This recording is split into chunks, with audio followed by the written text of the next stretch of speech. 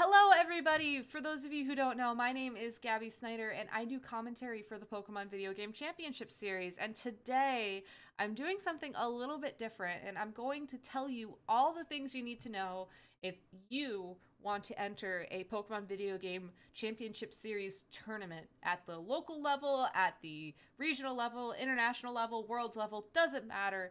This presentation will have this information in it. What this presentation will not have in it is what to expect at tournaments and anything discussing the current rule set for the Video Game Championship Series. This is an intentional choice on my part.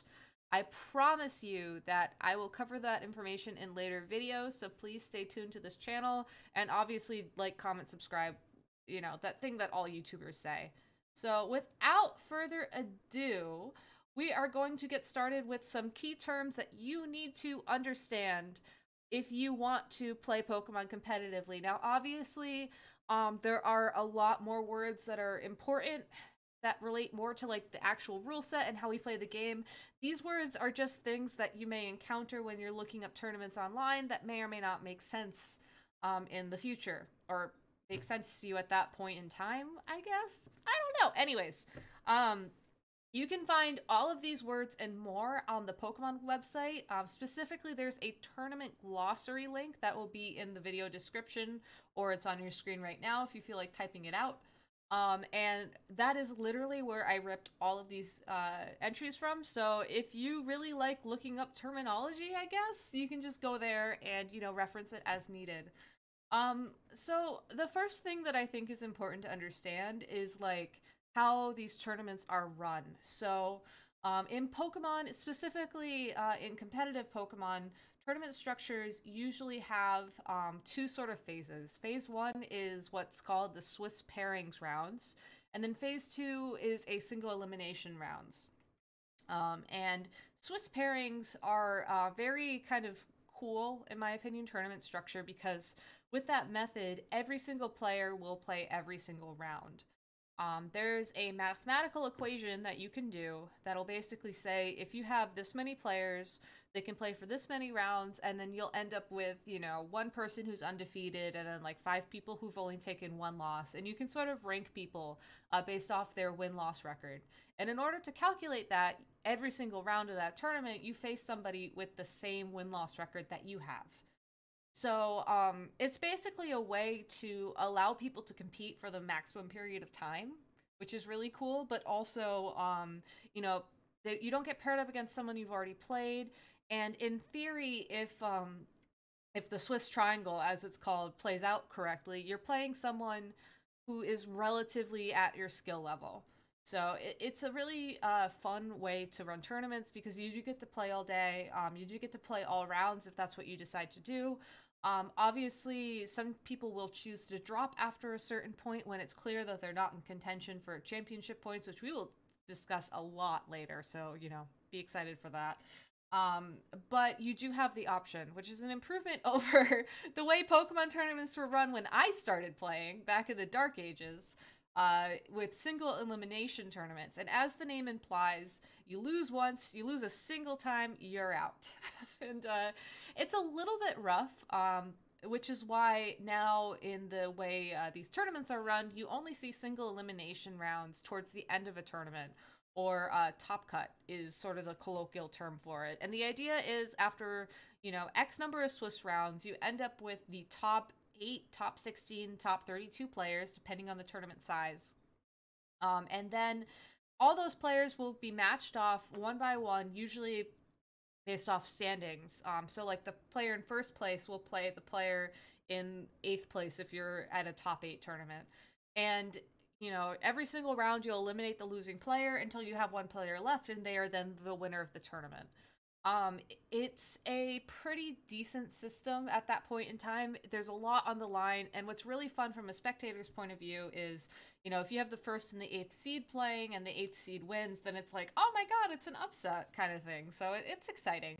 But believe it or not, when Pokemon tournaments started, these single elimination was it. You lost once and then that was it. So it's pretty great that we have the combination of Swiss and a single elimination, because you do get the hype that a single elimination tournament brings, but you also get to play. So, you know, playing's important. In terms of how rounds are run, a round being like, a single, I guess, like step in the tournament. You either play best of one or best of three games. And the idea is, you sit down with your Switch or your 3DS, you play one Pokemon battle. And if you're in a best of one tournament, whoever wins that one Pokemon battle will be the winner of that round. If you're playing in a best of three tournament, you play up to three games. So if I win the first game and then I win the or if I win the first battle and then I win the second battle, then I'm the winner of that round because I won two out of the three games. If I win, the first battle and then my rival Gary wins the second battle, then we play a third battle, and whoever wins that battle will win the round. Usually what happens is after someone wins two games, two battles, you're done. People won't usually play the last game at that point. It's really to save time. Um, it a lot of times with Pokemon tournaments, you do have to worry about the clock, and if rounds run faster, that usually means you get out sooner, you can go get lunch or food or whatever. So just be prepared that if you're sitting down for the first time at a best of three tournament and you win or lose the first two games or battles of that set, then congratulations, you're done. You don't have to play any more Pokemon until the next round. The next term, we're kind of shifting more into like championship point stuff now, is known as a BFL or a best finish limit. And the idea is that only X number of tournaments will count towards your championship point total when it comes to qualifying for the World Championships or, qualifying for travel awards. It's meant to even the playing field since not everybody has the same number of tournament organizers or tournaments accessible to them. So if you play in like 12 events and your rival Gary only plays in 6 events, it's not really fair because, you had the time and money and opportunity to go to 12, and Gary's just like, well, I don't know what to do. I only have 6. It's pretty straightforward. The idea is only your best finishes within that best finish limit will count towards your championship point total. So going back to our 6 and 12 example, since that's apparently the numbers I'm dealing with right now, if I finished top 4 in 7 tournaments and then, I don't know, like second place in 5 tournaments, then I would have 5 second place rankings and then 1 top 4 finish in terms of how my championship points are counted. And we'll get into a more theoretical example of how that works later. These are very important, by the way, just because a lot of times when it comes to figuring out the easiest way for you to qualify for the World Championships, you really need to sit down, look at the tournaments available to you, and look at how you've done in the past. Because a lot of times, if you already have, like 4 first place finishes in a Premier Challenge, and then, I don't know, you have another tournament you could go to, but the BFL for a Premier Challenge is 5. Like, it doesn't really make sense to go compete because you can't earn any more points. I mean, mind you, you still could. There's nothing physically stopping you. And I know a lot of times people will just like to go to those, like, their local events after they max out their BFLs just to have fun. And I totally encourage that. But when it comes to some of the larger events, it's nice to know whether or not you actually need to go to something versus whether or not you're going for fun. And it also takes a lot of the pressure off as well. A tournament organizer, as the name implies, is the person who organizes the tournaments you go to. They come in different levels. I believe there's 3 different levels, but I'm not 100% on that. It's kind of irrelevant to this presentation. But they're the ones who organize your locals. They'll organize regionals and higher level tournaments as well. Please thank your local TOs. They're usually really nice people. They're volunteering their time to put on these tournaments for us, and they're really cool. So say thank you. Yeah, I just really wanted to put this in here to remind people to thank their TOs. And last but not least, kickers.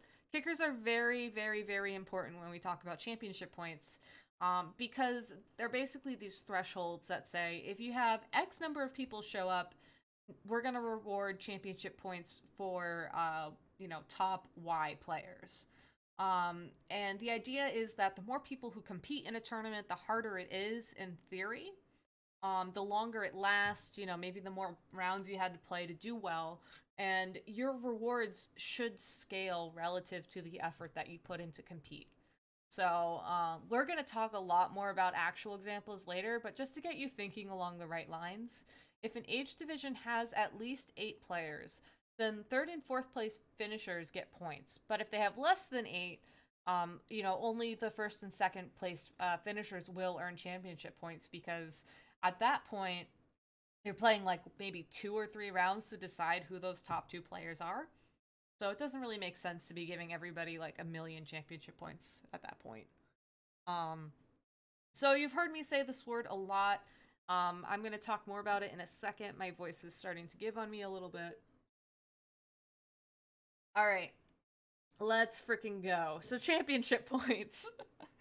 um, championship points are points you earn when you play at play Pokemon events. And the idea is if you get a certain number of championship points, um, if you score above the CP bar, as it's called, champion CP being an abbreviation for championship points, um, you will qualify for the World Championships. In the past, there actually hasn't been a bar. The idea was whoever had the most championship points in a certain range would just get a qualification for the World Championship, but that just, in my opinion and experience, led to a lot of burnout. So, what's really nice about this system is that you know after you perform, you know, a certain as long as you get 400 championship points if you're a master living in the US or Canada, you know you have your World Championship Day 1 invite locked down, and then you can decide to take a break from competing. Now, there are still rewards given to players who are the top 8 within a given rating zone, and you can see the various rating zones on your screen in this lovely table I did not copy from the Pokemon website. Um, but those travel awards to other tournaments are honestly really difficult to get, and if you're a beginning player, I would highly recommend setting your goal to be qualifying for day 1 of the World Championships. If you do get enough championship points, you can earn a day 2 qualification, but just like those travel awards, it's really difficult to do. And the players who do that are some of the best, and if you're looking for a obtainable goal for your first year Pokemon, you know, these are it. And obviously, there are 3 age divisions on this table: junior, senior, and masters. The dates for like who is in what division change every year, but usually the idea is juniors are, I think, kids 10 and under, seniors are 10 to 15, and then maybe masters is everybody above that. I can't remember exactly. I'm a master, obviously. I'm old. When I started playing, we didn't even have the junior division. It was just you're either a senior or a master, but that's, you know, that's beyond this thing. But yeah, it's really just important, again, know these numbers because these are going to be your goals depending on where you live and um what age you are when it comes to qualifying for Worlds. So, now that we've sort of discussed where the CP bar is for Worlds, let's go ahead and talk about the different kinds of tournaments that will give you championship points. The lowest possible level tournament that isn't an online tournament is Premier Challenge. These are typically held in local venues by your local TOs. Every tournament organizer gets, I think, 1 Premier Challenge a month, but I could be wrong about that, so don't quote me. But the idea is that these are very, you know, low cost, low barrier of entry events designed specifically for newer players to the championship series, to competitive Pokemon, can go and compete and, you know, start getting engaged with those people who are more active in the scene. Um, you do not need an invitation to play. You do not need a qualification. You can literally just show up the day of to a Premier Challenge, pay the entry fee, which is usually very reasonable, and then compete. These events are a lot of fun. Again, they're a lot more lower key than some of the other tournament types that we're going to be talking about. And they really allow you to sort of get a idea of what it's like to play this game at a higher level. And I think more importantly, they allow you to sort of test out different strategies and try to figure out what you do want to do for larger tournaments. As you can see, the championship point payout for these is relatively low. If you have a first, if you win, if you have a first place placement, if you win, you win 30 championship points, and this will happen as long as the event is sanctioned. And I believe you only need 8 people across all age divisions to get a sanctioned event. But again, don't quote me on that. Check the Pokemon website. If you get second, you get 16 championship points. If you get top 4, that is the third or fourth place, you get 12 championship points. All of these will happen regardless of how many people show up for your age division. If you want to get championship points for placing in the top 8, 24 people have to show up to that tournament to compete. If you want to get championship points for getting top 16, 48 people have to show up. And for top 32 championship points, which I think hasn't actually happened in the history of VGC, maybe barring like a pre-event, like tournament, or pre like regional premier challenge or something, you have to get over 100 people. Usually these events are Swiss rounds followed by top cut, but this is at the discretion of the tournament organizer.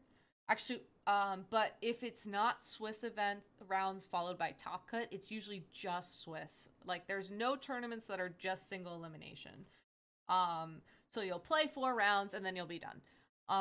And these can be best of 3 or best of 1. Again, this is up to the tournament organizer. A lot of it has to do with like time and what's available to them, you know, at the venue, or maybe how they're feeling that day or whatever. You should always check the tournament info on the Pokemon website for specifics about any given event. We will talk about the event locator in a little bit. So just remember, double check everything, read it twice, go to your locals. Now, the lowest possible level of tournament that isn't in person, and I make that sort of clarification here because there are online tournaments that are held maybe like 3 or 4 times a year. I'm not sure how this is going to work with Sword and Shield, obviously, but I can talk about how it's worked in the past with the 3DS and even the DS, honestly. The idea is that these international challenges are tournaments held completely online. Whenever Pokemon feels like holding them, you play best of 1 games. You're just matched up like you're playing on the Battle Stadium ladder, or Battle Spot as it was known last generation. And the format is whatever is relevant to VGC at that point in time. Now, this is a very confusing name because there's also some higher stakes tournaments held called International Championships. We'll talk about those later. But yes, international challenges are completely online. You can play in your pajamas, no cost of entry. You just have to be able to access the internet from your console. And if you win, you get 50 championship points.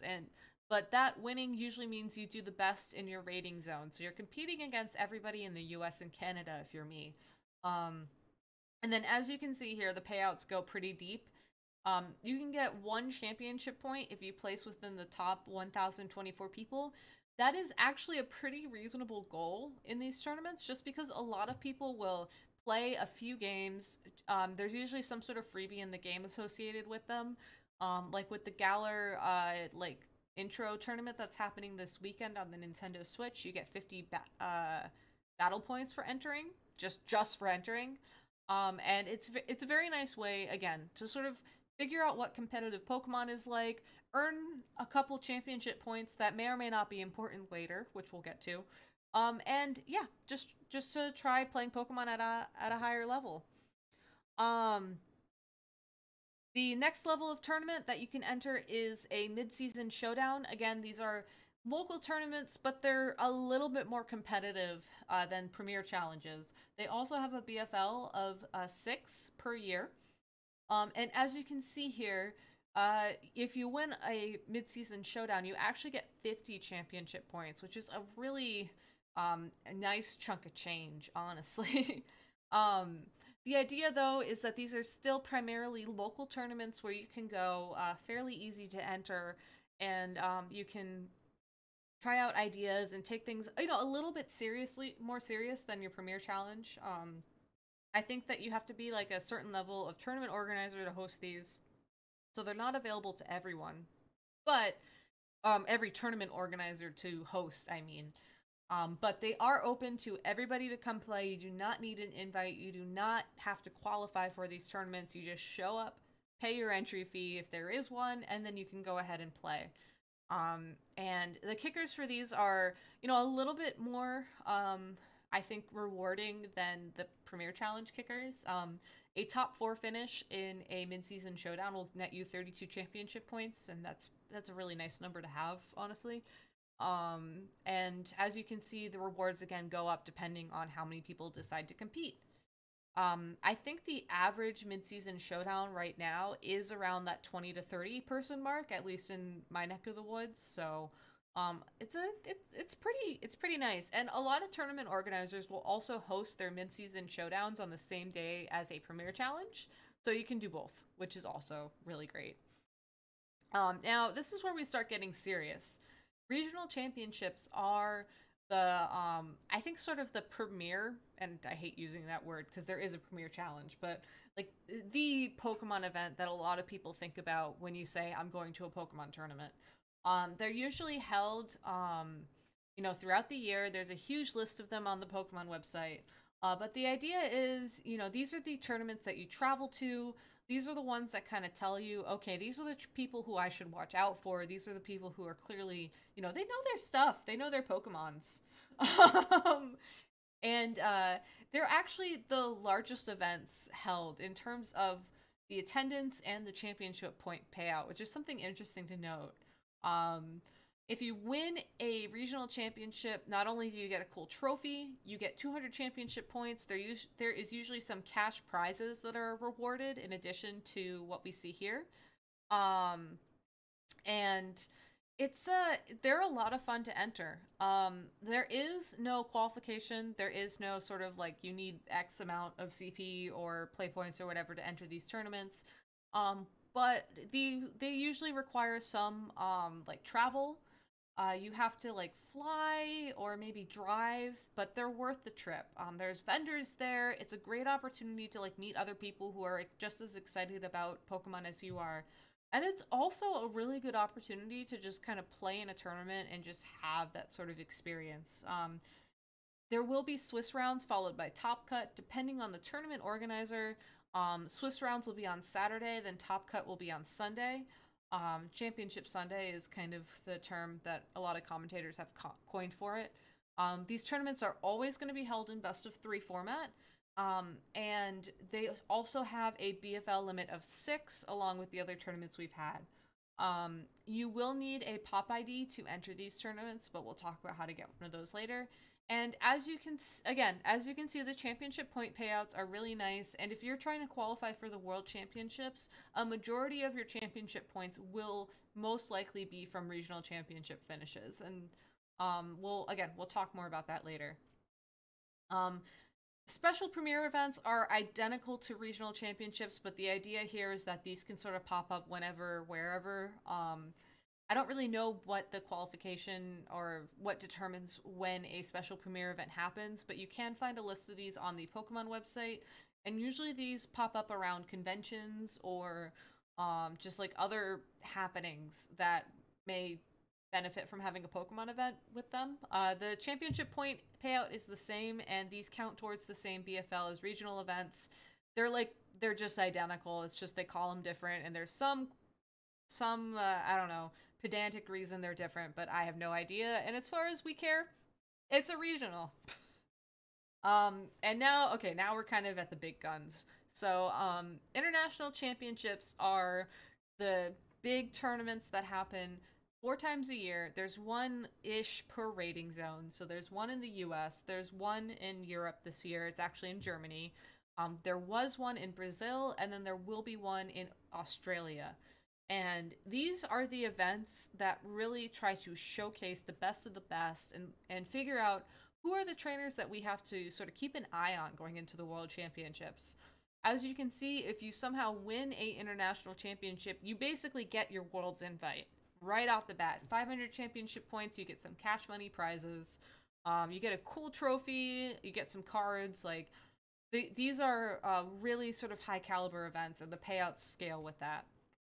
But getting down towards sort of the bottom level of, the championship point payout, right now I think international championships are hovering between the 100 200 person entry range. We'll see if that number increases once Sword and Shield is the format. I really think it's going to.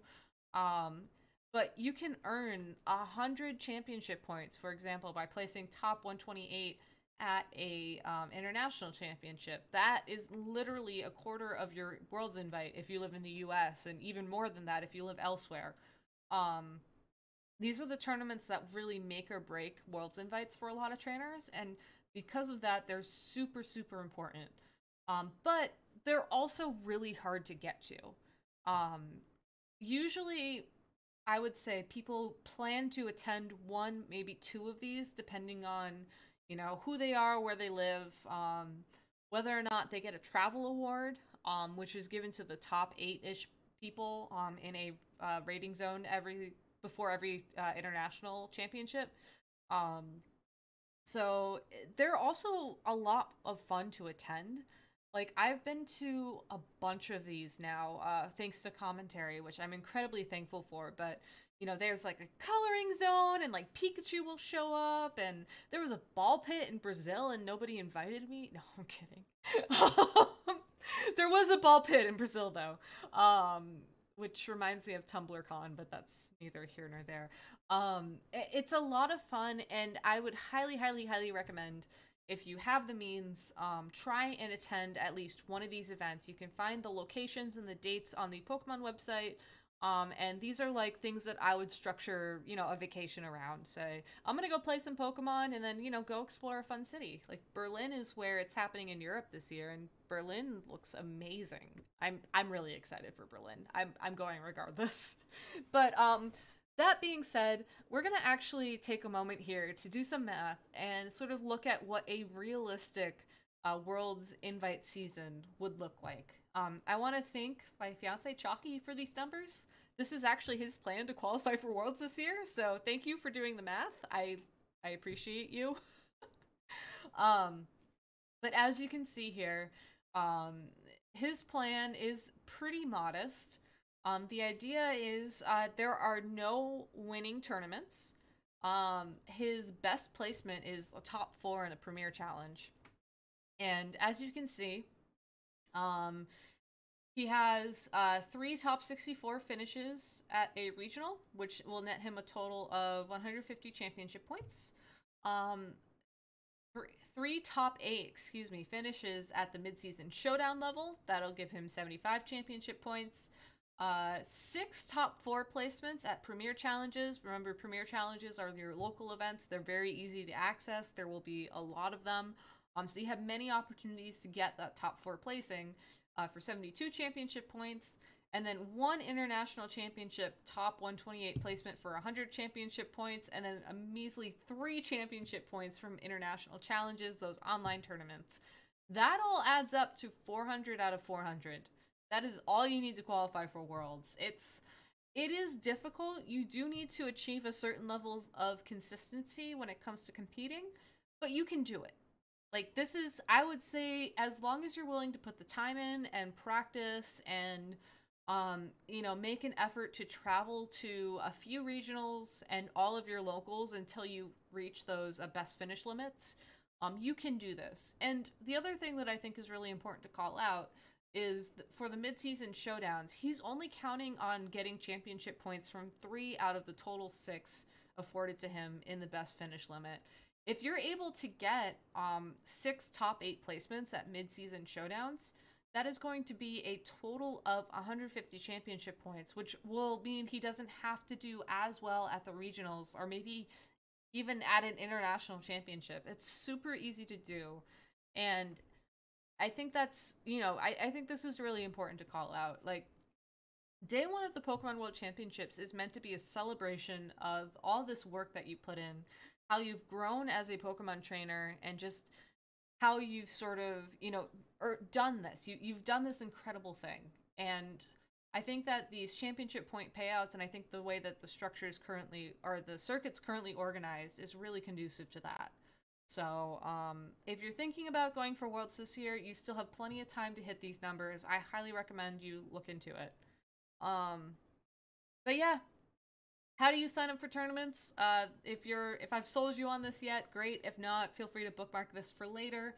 You will need a pop ID from the Pokemon website. You can also get these in person, but if you just go up to the Pokemon website and sign up for an account, a Trainer Club account, you can actually add a pop ID to your account from there. Just one less thing you have to worry about the day of.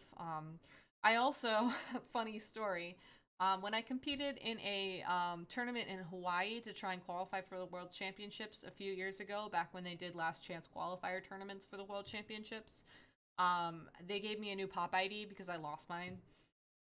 Like, you just don't want to worry about that stuff. It was very stressful the day of. So yeah, go to the Pokemon website, sign up for an account if you haven't already, add a pop ID to your account if you haven't already, write it down, memorize it. I don't know, maybe like write it on your arm or something. Very important number. When you sign up for tournaments online, or in person, you will need that number because that's how they associate you with, you know, the system. And then after that, just look for a tournament event. For a tournament event. You can go to the Pokemon website. The URL is right on there. To find an event. There's also this website made by someone in Australia. I forget his name, but I love him. Pokecal.com will actually set up a calendar for you in Google Calendar or whatever, to sort of tell you when your locals are, what kind of events you want. The Pokemon website can be difficult to navigate, so these things are just really important, I think, to, you know, just keep an eye on. But yeah, that's literally it. That's all you need to do to get to these tournaments, besides bringing a legal team and all that stuff, which, again, we'll get to in another video. So yeah, these are the important links from this presentation. I just want to thank you all for listening. And if anybody has any questions, now's the time to ask them in chat. Otherwise, I'm just going to end this video and we can go back to playing some actual Pokemon, because that was a lot of talking. That was a lot of talking. Oh my god. Oof. Also, oh my god, I missed some notifications. Oh yes, thank you, Fluffy. Pro Fluffy in the chat said there are also discords for local areas. The Pacific Northwest has one that I'm not in. There's SoCal. There's a SoCal Discord. There's also a Reddit for VGC, which I'm going to post in the chat right now, but also in the video description, called RVGC, that has a tournament organizer locator who tells you who's your local tournament organizer depending on what region you're in. If you want to reach out to them directly, maybe you have some questions, maybe you want to like talk with them before you show up at an event, maybe you just want to tell them randomly that you love them, I don't know. But that information is there as well. So there's one question about the validity of Pokemon and how to tell if someone is okay to compete in a tournament. The simple answer to that is there is an online check, and that is why it is required for all events being held in Sword and Shield, that you have a Nintendo Online membership so your Switch can access the internet so that tournament organizers can run this check. That's all I'm gonna get into that. Like, that's a whole nother rabbit hole, which, quite frankly, I don't know anything about, so, but yeah, that's my answer to that question. Yeah. Is there anything else I wanted to say? I will say, for those of you who joined while I was talking, hello. Shoutouts to some new followers. Actually, no, I won't do this now. This is still going to be on YouTube. I'm going to do my YouTube outro, and then I'm going to say thank you to my new followers. Yeah, sorry guys, I turned off notifications during this. Thank you all for watching, and for those of you who are watching the VOD, apologies for the random Twitch talk at the end of it. My next video will be on what to expect when you're competing at a tournament, like what stuff to bring, like what you should be mentally, physically, emotionally prepared for, where to find Pikachu at events, because this is something that I personally care about. And yeah, just like some tips and tricks I've learned throughout the years of competing at these things. So thank you guys so much for watching. I love you all and have a great day, night, or afternoon, depending on what time it is. All right. See ya. Okay, and now I'm just gonna like stop the recording because yeah.